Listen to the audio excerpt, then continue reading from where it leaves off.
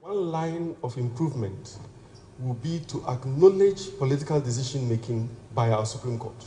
An often glossed over subject, but one at the very center of the country's democracy. Former President John Mahama criticized the independence of the third arm of government, the judiciary, as it is increasingly scrutinized for its role in preserving law and order. The NDC flag bearer described the apex court as packed with justices affiliated with the ruling party, highlighting the ongoing scrutiny of the judiciary's role in the country's democracy. We must be prepared as NDC legal persons to also go onto the bench so that we can balance out, the judiciary. Currently, the judiciary is packed with NPP inclined judges.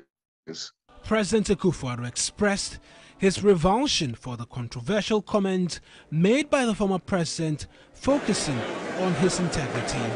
Not only are these concepts of, quote, MPP and, quote, NDC judges new in our public discourse, they are also extremely dangerous and represent the most brazen attack on the independence of the judiciary by an allegedly responsible politician of the Fourth Republic. They provide another reason, if more were needed, why right-thinking citizens should ensure the defeat in 2024 of the man whom the first special prosecutor identified as government official #1 in the still unresolved airport Airbus bribery scandal. The Attorney General and Minister of Justice Godfrey Dame supported the position that appointments are not solely the President's prerogative.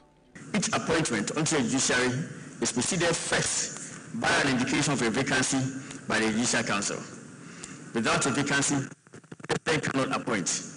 Thus, the notion that the President can just appoint any number of judges that he desires in order to neutralize, in quotes, the perceived coloration of the judiciary is incorrect, grossly misleading.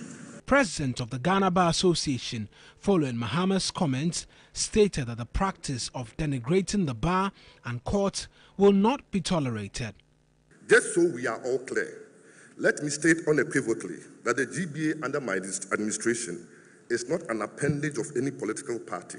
Neither does it exist to please or even further the cause of any such entity. Any such impression can only be a figment of the imagination. The GBA condemns in no uncertain terms partisan attacks on the legal profession, the judiciary, and we shall resist all attempts to foment disaffection against the judiciary and the legal profession. The debate will persist, but the significance of the judiciary in maintaining unity must not be overlooked.